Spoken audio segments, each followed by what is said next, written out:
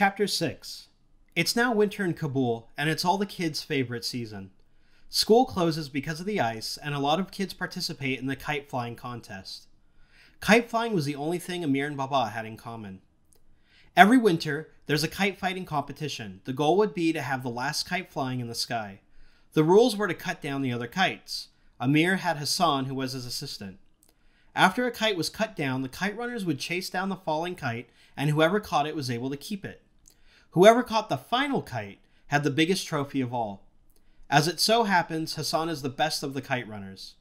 One time, as a kite was falling, Hassan was running through the alleyways and made a turn opposite to where the kite went. Amir asked if Hassan knew what he was doing, and Hassan told him to wait. As they are waiting, Hassan says he'd never lied to Amir, and Amir says, "Would you eat dirt if I asked?" Hassan says yes, but asks if Amir would ever ask such a thing.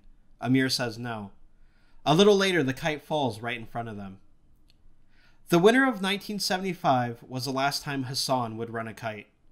The tournament that year was going to be in Amir's neighborhood, and one night before, he was with Baba in his study, and Baba said, "I think maybe you will win the tournament this year."